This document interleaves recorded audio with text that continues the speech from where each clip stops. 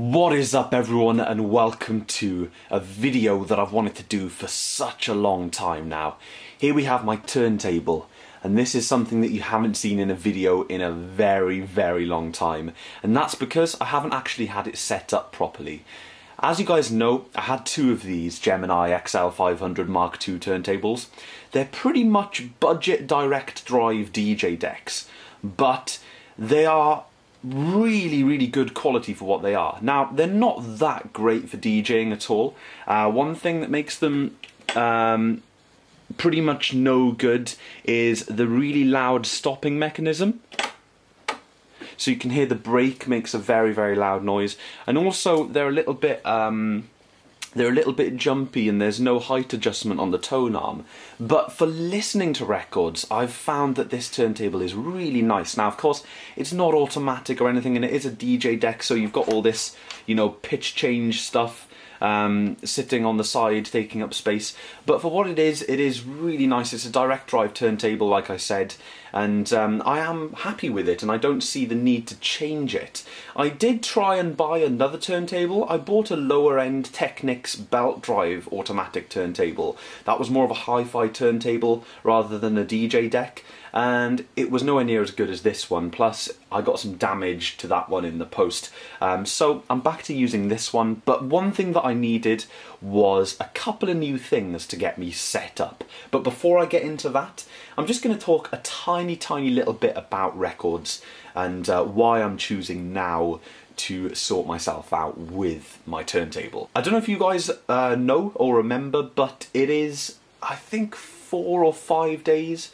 I'm recording this on Tuesday, so Wednesday, Thursday, Friday, Saturday, Sunday. So 5 days until the due date of my little boy. And he's going to be here, he's going to pop out and be with us. And some of the earliest, most magical memories I have are memories of my dad playing me records.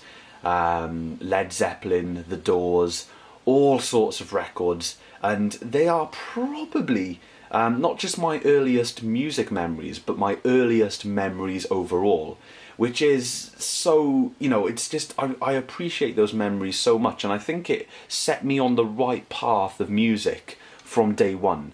So I want to have my turntable fully functional and properly set up so that whenever I feel like sitting down with my little boy, having a chill out, I can slap a record on and we can enjoy it together. Now, I'm not saying that he's going to love records, and there is no way that I'm ever going to force any child of mine to be interested in the interests that I'm interested in. I think that is very closed-minded, and whatever the word is. But if he can get some appreciation from records, and if he does grow up around good music from a good source, then that will really make me happy, because no matter what he ends up doing, and what music he ends up liking, I think he'll still have an appreciation for this stuff, which would be absolutely magical for me. I would love to try and give him the same experience that I had, and you know, I'm so grateful for those memories. So that's why I'm choosing to do this now, so that when he pops out, if I want to slap on a record, I can. So to allow me to play records, I needed to buy a couple of things, splash out a little bit.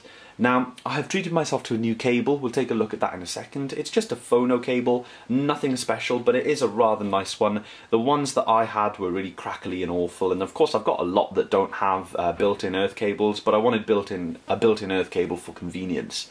One of the other things that I've done is, when I was fiddling around with using these as DJ decks, I had slip mats on them, but now I have put a rubber grip mat on this turntable, which is much better for actually listening to records. I'll actually show you the slip mat that I took off. A few of you will remember it. Here it is, it's this no cheese slip mat. Pretty cool, but not something that I'm interested in having on my turntable for listening pleasure. So here it is, the Gemini XL500 Mark II, and as you guys can see, I've got the standard Gemini head shell on here. We'll zoom into all of this in a moment and we'll show you some close-ups, but the main thing that I decided to splash out on and treat myself to is a new cartridge and stylus. Here it is. This is the Audio-Technica AT95E. Don't worry, I'll give you a close-up in a second, guys. This is basically meant to be a really good cartridge for the price. Now, these are around, I can't remember how much I paid for it, maybe around £30. So it's definitely an investment, but it will sound worlds better than the DJ cartridge that's on the end of this head shell. Now, before I go on with the video, I'd like to say a massive thank you to Ashley Cox. I'll link his blog in the video description. He's very knowledgeable with turntables and audio stuff in general. And for the sort of consumer hi-fi stuff and the turntables and whatnot, I do turn to him for advice, because I do appreciate records and I appreciate turntables and I love the sound, but I'm not that knowledgeable about them, so it's nice to turn to someone that knows a fair bit about them. He recommended this cartridge for my budget. This is a simple moving magnet cartridge, no bells, no whistles. It doesn't even look the prettiest. It just basically looks the same as what I've got on there now, but the stylus is green instead of, you know, the stylus housing bit, the bit of plastic is green instead of orange. But it should make worlds of difference. I believe this cartridge has been available since around 1983, so it kind of suits the era of the records that I like listening to. I basically have a collection that's mostly 70s and 80s. Classic rock and, you know, some sort of mainstream 80s pop stuff that I really do like, but yeah, we'll maybe get into that more in the future. Now, a little bit of a disclaimer: in this video I will not be properly setting up my turntable. I will do my best with the counterweight and the anti-skate and by properly fitting the cartridge to my head shell, but I do not have any of these funky tools that all the audiophiles seem to have, like alignment protractors and all these kind of things. I'm basically going to wing it for now, and I do believe that some people do get a little bit too involved. You know, if it's your main hobby and you're crazy about this stuff, then fair enough, everyone gets really involved with their main hobby. But for me, it's just all about listening, and yeah, I want to get a good sound, so I may pick up one of those alignment protractors or borrow one off someone in the future just to see if I can hear the difference. But I'm going to try setting this up myself, and it's not going to be perfect in this video. We're basically going to slap the cartridge on and take a listen. Now, that brings me on to another disclaimer. I'm using the camera microphone, so you guys won't be able to actually probably hear the difference between the two cartridges, and I'm not going to play that much music at all because I don't want to get this video muted or blocked or whatever, but I will give it a go. Now, this record player is set up decently-ish at the moment, and it's definitely set up well enough to play a record decently, and it sounds pretty damn good. I cannot wait to hear what it sounds like after the cartridge upgrade, though. Just to give you guys a demo of the existing setup then, I've got this Tears for Fears record, this nice Everybody Wants to Rule the World 12-inch single. Stick it on 45, and let's have a little listen to this. This record is in okay condition. Let me turn up my amp a little bit. Now, I'm not going to play that much, but this is generally a good sounding record in my opinion, and hopefully it'll kind of come through on the camera speakers.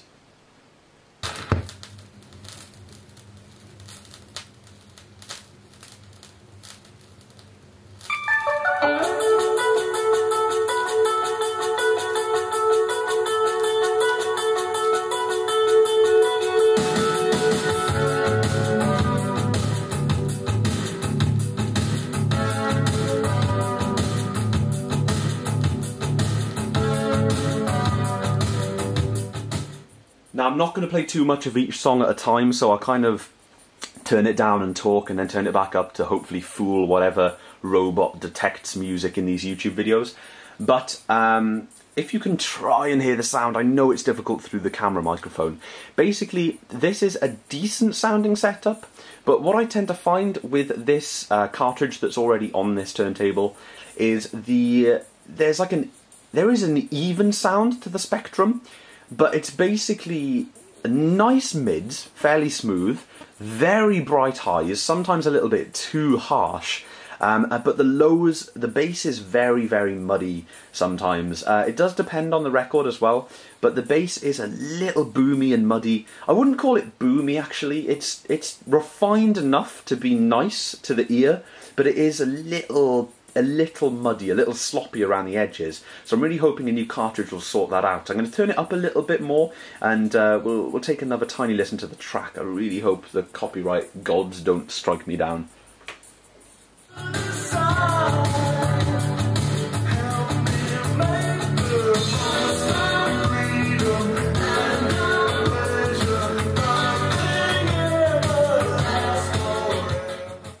So guys, as you know, my channel has already had a little bit of a strike on it this year, so I really don't want to jeopardize things. So we're going to stop it there. Hopefully that demo is enough. I guess you guys could always rewind and watch the video again, or rather listen to the video again. So that's a little bit of Tears for Fears right there. I'm going to whip that off, and we are now going to turn the turntable off, and we're going to draw our attention to the head shell area and change the cartridge. I've never changed a cartridge before.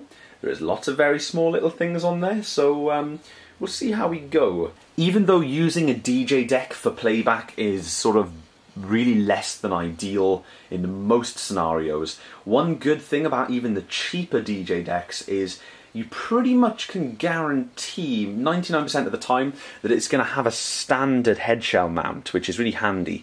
A lot of the cheaper hi-fi turntables, in fact loads of them, don't have the standard mount, so I could put any head shell I wanted on here really, which is always comforting. But I will be reusing this Gemini head shell because I don't see the point in changing it. So as you can see, the tone arm has gone pretty much doolally over there because the weight is now obviously way different.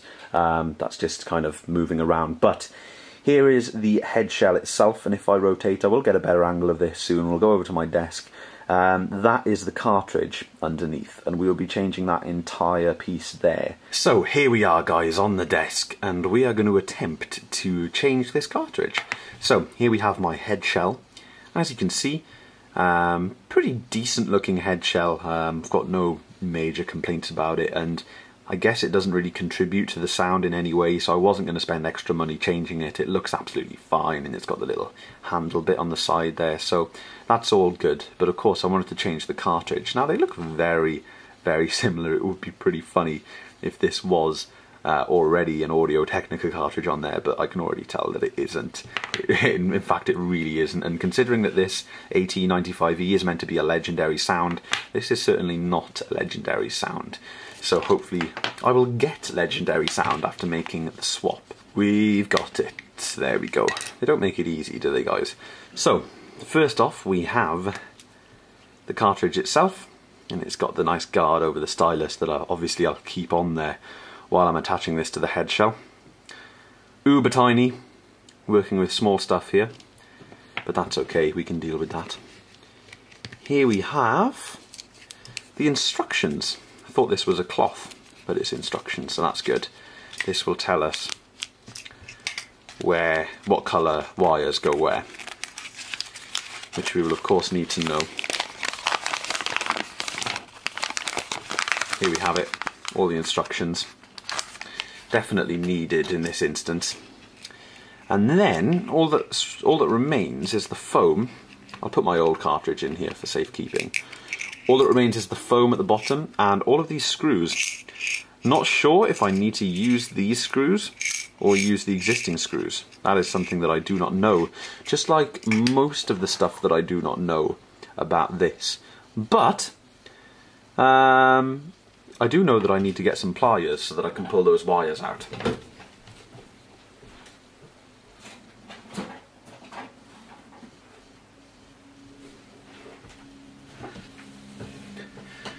Now I do not have another head shell. This is the only head shell that I have, so if I break something, then that's my fault.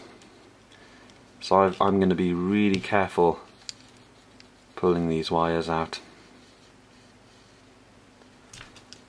Okay, one.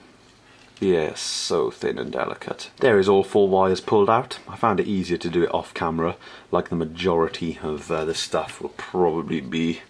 Now, I know the focus and stuff is a little bit sketchy, guys, but we're only doing what we can on a limited base of resources here, and wow, that is torqued to hell and back. I doubt that's meant to be that tight. We're going to unscrew both of these screws. Like I said, I'm not sure if we reuse these screws or whether we use different screws.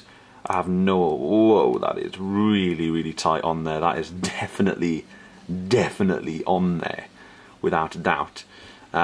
So we'll just keep loosening these. Ah, and yes, there is little nuts on the other side. I forgot about those. So that is one thing to keep in mind. Okay. And the other one.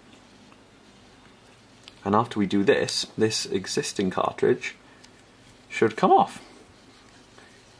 New experiences all the time.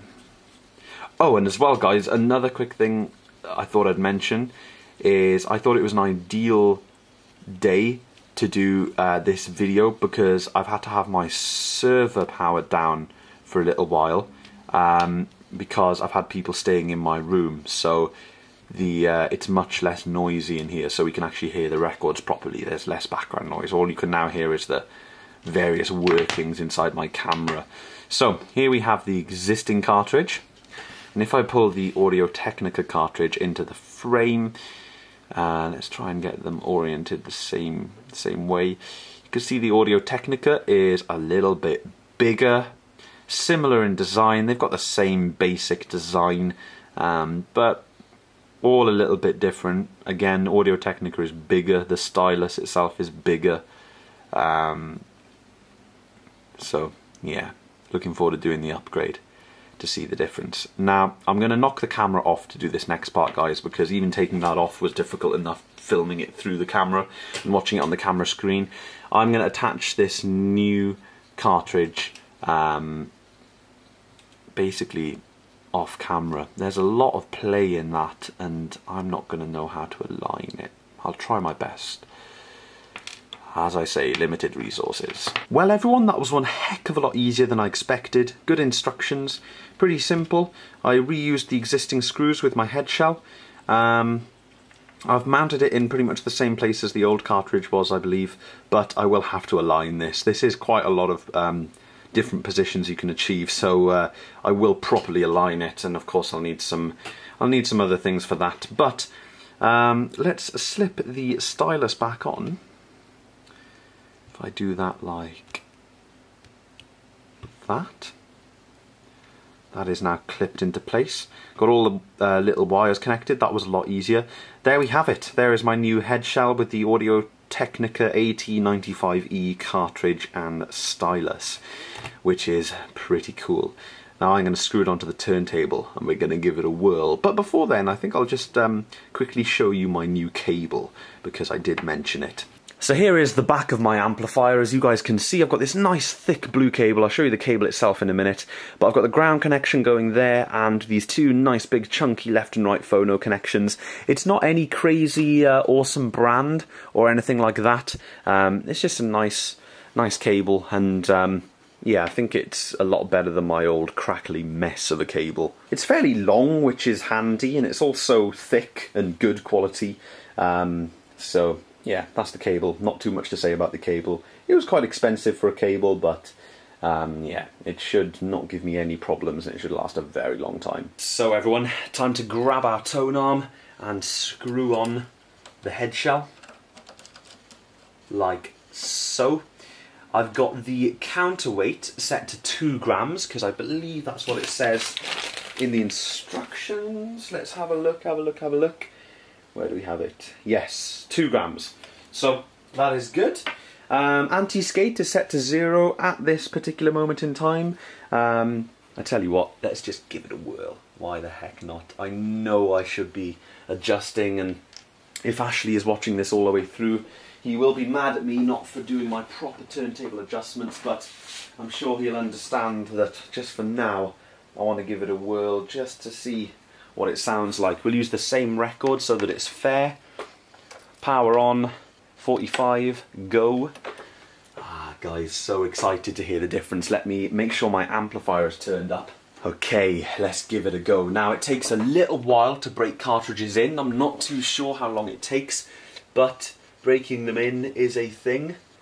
So we may not notice an awesome increase in sound quality to begin with, but we will sure as heck give it a go.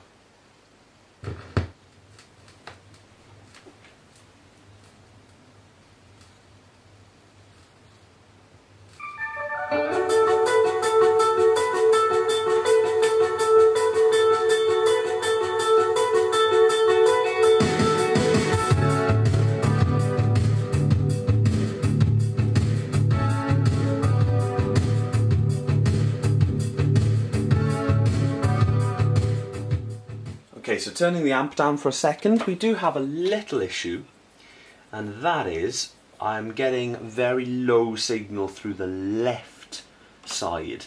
So let's just double check the wiring. Well guys, there's something weird going on with my amp or that phono cable. It's really odd. It's thankfully nothing to do with the cartridge, as far as I know, because every time one of the channels goes down, if I just unplug it and then plug it back in at the amp end, it works fine. So my amp could be getting a bit dodgy. I've never used the phono input on this amp before, so that could well be the case. I'll have to experiment further with another amp later on, because I've got plenty of other amps. But I am so pleased with the sound. Bear with me if one of the channels goes down, I'll have to fiddle with the cables. Could be a dodgy cable, it is a new cable. So we'll see how that goes. But anyway, as far as the sound, and it's not even broken in yet, as far as the sound of this cartridge goes, it sounds amazing. Take a listen to this.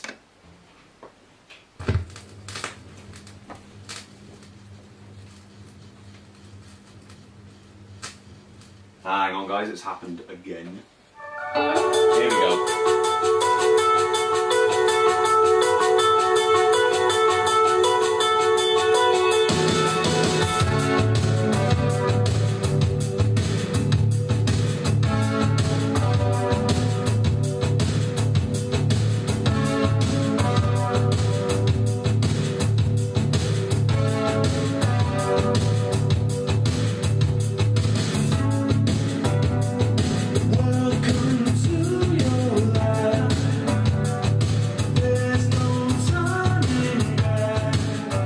So as you guys can hear, as a direct comparison, that sounds so much better. Not noticing a lot in the low end at the moment. It sounds good, but that'll probably warm up over time. But one thing I will say is the highs are much less brittle, which I really like.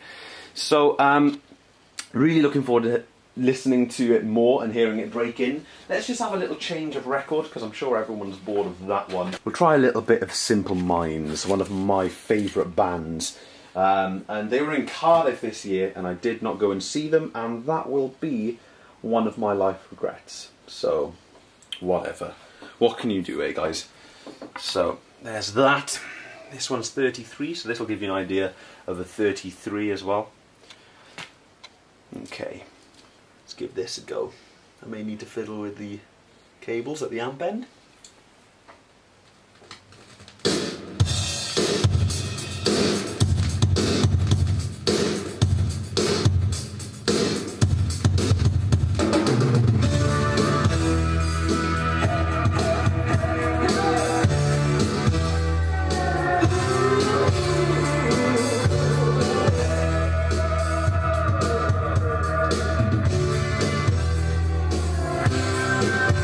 I've just lost one channel again. There's definitely something wrong. It could be my speaker, because I know my speaker was knocked over, unfortunately, a couple of days ago. But I'm going to have to investigate this, guys, after the video.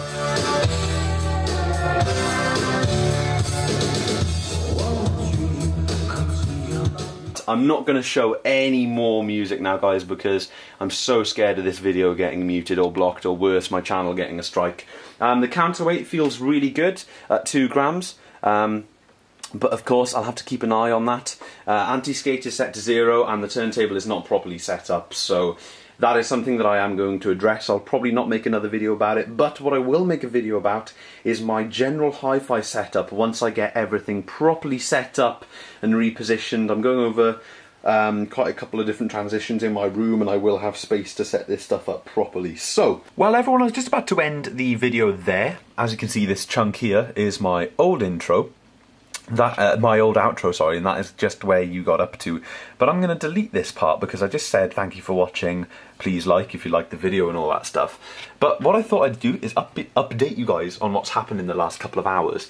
So before I decided to knuckle down and edit this video, I actually listened to a good couple of albums on my turntable, and I also, while I was doing so, made an Instagram post and did a tweet and Facebook post and that to show the new stylus. And Ashley contacted me and he said, if you want to do a rough alignment, it's really easy because you have a DJ turntable. Basically just measure the distance between the stylus tip and the rubber gasket thingy back here, and it should be 52mm. So I measured it, set it to 52mm, and now I am very, very happy. I am aligned and I have not been having any issues with my turntable whatsoever. Now you guys might be curious about the left and right channel thing, what is happening? Well, I discovered that it is the phono button on the front of my amplifier. You've got the mode selection buttons here between tuner, tape, auxiliary, CD, phono, etc. And that button is a little bit dusty, so just a little bit of contact cleaner behind that and that issue will be resolved. There is nothing wrong with my cable, nothing actually wrong with the amplifier, it's just a dirty button, and the turntable is running as smooth as ever. Now one thing that I will say is I do want to put my dust cover on it, but I've lost one of the little plastic bits that slots into the back. I'll have to look, it's somewhere upstairs, so I will hunt that down. But that is it for this video. I wanted to do this little extra bit. Ooh, and also, I have now watched back all of the clips where I was playing music, and it sounds absolutely horrendous through the camera mic. I'm so sorry, guys, it sounds all boomy and horrible. But hopefully you can get an idea. You can kind of hear the difference between the two cartridges. Maybe I'll do a direct-in recording one day to show you the difference. But yeah, I will be covering some of this stuff more in the future, especially when I get a more permanent hi-fi setup where I don't have to trail cables across the floor. That would be really cool. It's surprising how much space a turntable takes up. But anyway, this video is already too long. Huge thank you for watching, everyone. Please give me a thumbs up if you enjoyed, because my stats are heavily affected at the moment because I'm not doing 5 videos a week like I normally do. So YouTube is like, what the heck, IMNC? Why have you dipped in stats so much? You know, I'm like, well, yeah, taking a little break. But please like this video. I'm trying to get as many out as I can. And of course, as always, I will see you in the next one.